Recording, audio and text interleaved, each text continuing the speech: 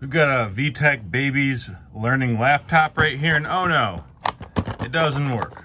I'm not responding to anything. This should be lighting up, and we're not getting that. Oh no. So what we're gonna do is check to see if changing the batteries on this fixes it. So you need a flathead screwdriver on this large screw back here, and what this specific kid's laptop toy takes 2 AA batteries.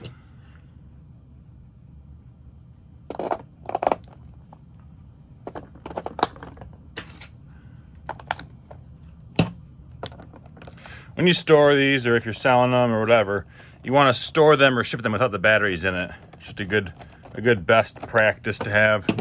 On the back, you see we've got the 2 volume settings, low, high. We'll put it on high so we can just have a better idea of how it sounds. And let's see if it works. My first laptop is so fun. It works. Just for me. But to make sure, we're gonna want to go over every setting. You know, sometimes some settings might not work. And if you're giving this to a child, for example, you want to make sure that everything works. So again, just I guess a few other things about this. These are not buttons. The only thing you're really gonna have a response to is these 9 buttons. My first I love that time. Let's go for a ride. I like the ball. Let's read a book. I'm hungry. I like to shake my rattle. I love star, heart, moon, circle, arrow, correct, oval, triangle, square.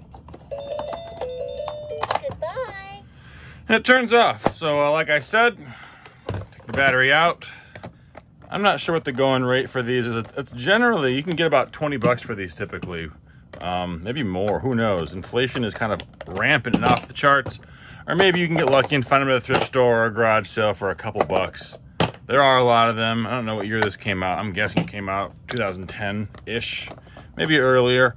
No computer connectivity, just really a noise toy for babies. Thank you for watching, and I'll see you later.